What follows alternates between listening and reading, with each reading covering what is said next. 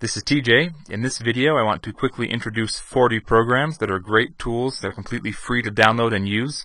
This is part 2 of a 3-part video, so if you haven't watched part 1 yet, you can go back and do that after watching this or before, either way. But by the time you've watched all 3 of these videos, you will have seen 120 programs that are open source, completely free to download and use programs. Most of them are open source.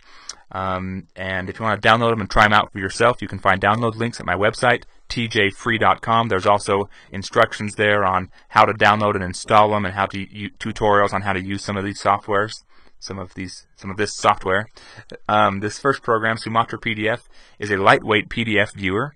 It also views other document types.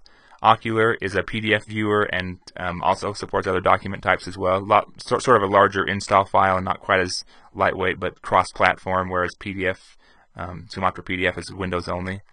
PDF Creator installs a virtual printer to your computer and lets you print to a PDF file.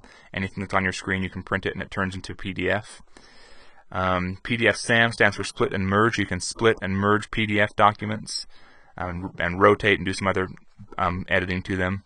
FreeOCR is an optical character recognition tool. You can scan in a document and it'll recognize the characters on it and turn them into editable text. You can also turn images with text on them into editable text. LibreOffice is a complete office collection, productivity collection like Microsoft Office. Has spreadsheets, presentations, tools, database, word processing, things like that.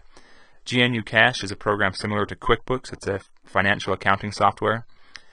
FreeMind is a mind mapping software. OpenProject is a project management software. And RapidMiner is a data mining and data analysis tool. The Ubuntu Live CD is the Linux Ubuntu operating system that you can just boot directly from the CD.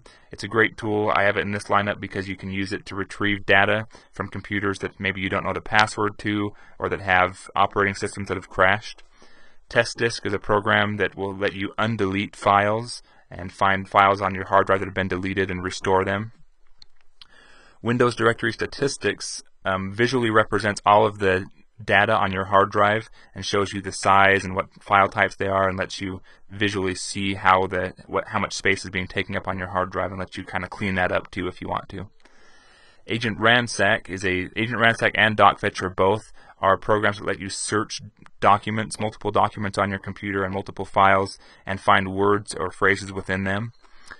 OpenVPN is a virtual private network tool. It lets you do peer-to-peer remote access of other computers. OpenRemote is a home automation software. You can control things in your home or business using your smartphone or your laptop or a tablet PC.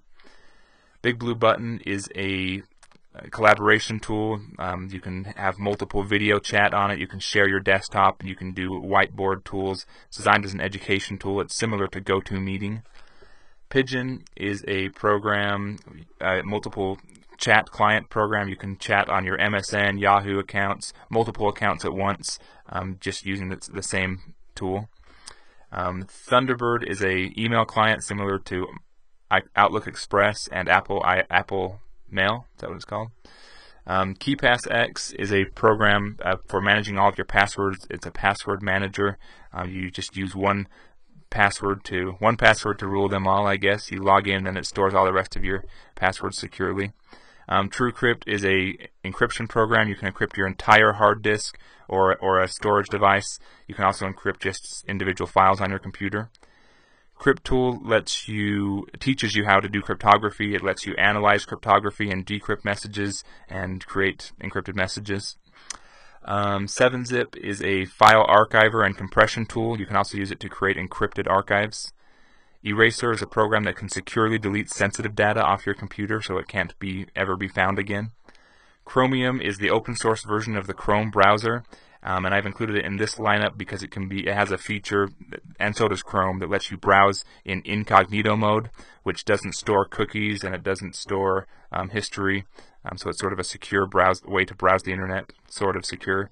Tor is even more secure. Tor browser lets you browse the internet using a proxy IP address, so people don't know exactly. It makes it hard for people to know where you're from and who you are while browsing the internet.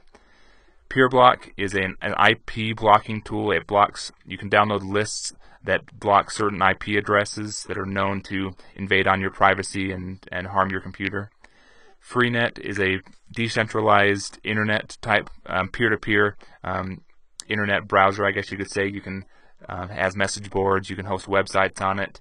You can do file sharing, things like that. So it's look into that if you're interested in it.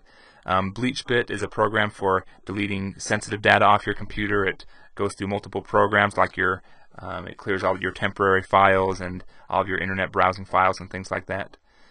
QBitTorrent is a torrent downloader and peer-to-peer file sharing platform.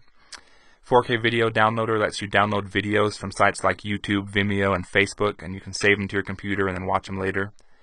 Down Them All is actually a Firefox extension, and it lets you download all of the links on a certain website, or all of the images and things like that on a web page.